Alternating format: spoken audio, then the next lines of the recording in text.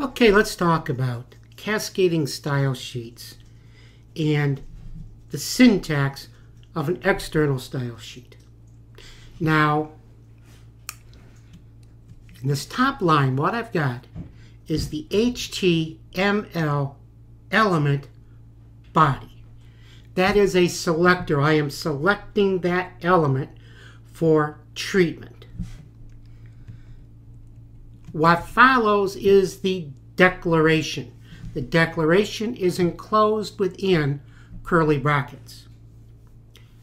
I have two attributes that I am setting in this declaration. The first one is background color, and I'm setting the background color to beige. The second one is the text color or color, and I'm setting that to navy. Now, the syntax, once again, is a little bit different than what we've used in HTML. In this case, we would say color colon navy and background hyphen color colon beige. Both statements end with a semicolon. Okay? So any element pretty much can be a selector, but we're not limited to just HTML elements. If we move down a bit, and I move past it, there we go. This is an ID selector. ID selectors are user-defined. You and I create our own, and they begin with the pound sign or hash mark. In this case, I've called mine P1. That's the selector, an ID selector. This is the declaration.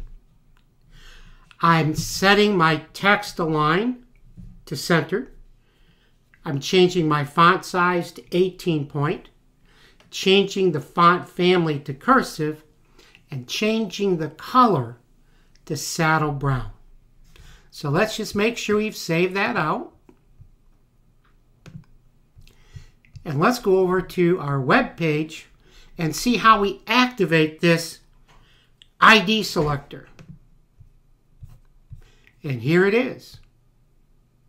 We simply go into, in this case, the paragraph, opening paragraph tag for the first paragraph, and I added ID equals, quote, P1, end quote. Now let's save that just to make sure. And refresh. And there we go. Now,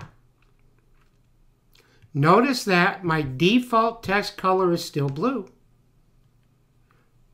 But my first verse of the song is very stylized. Each line is centered, and it's in a fancier typeface than the rest. In fact, that looks pretty good. I think I'll just go ahead and change everything, all of my verses, to look like that. Go ahead and give this a try. Create your own ID selector and apply it to your practice page. And next time, we'll talk about class selectors.